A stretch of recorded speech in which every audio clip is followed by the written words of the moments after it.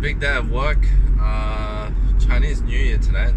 Well, Chinese New Year's Eve, and it's finally good to spend some time with family. And I'm sure entrepreneurs know that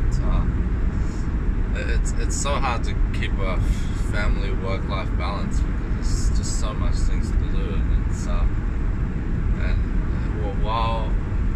while it's great fun, sometimes it's very hard. I find it, at least personally, very hard to keep both sides happy. Well, nothing is ever 100% happy, right? But I think it's important to set expectations and try to organize things ahead of time as a way to compromise to the best of both parties. I think it's very important to have a partner that's understanding. Otherwise, this journey is just very, very, very tough.